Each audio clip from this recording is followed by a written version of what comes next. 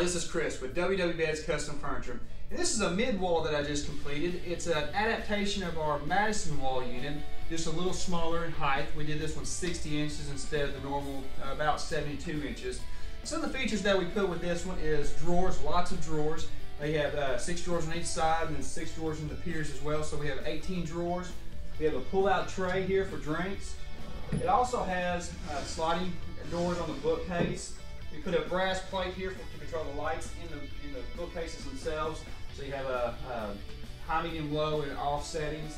One of the cool features about this is the lock box we have in the headboard, and with a key you can open it up and you have secure storage, and it's also hidden. And I've also continued the grain on the pillow stop here, so just a more appealing look, and I'll put some pictures at the end of this video that shows a better close-up of that. But this is our Maddison Mid Wall at WW Beds Custom Furniture.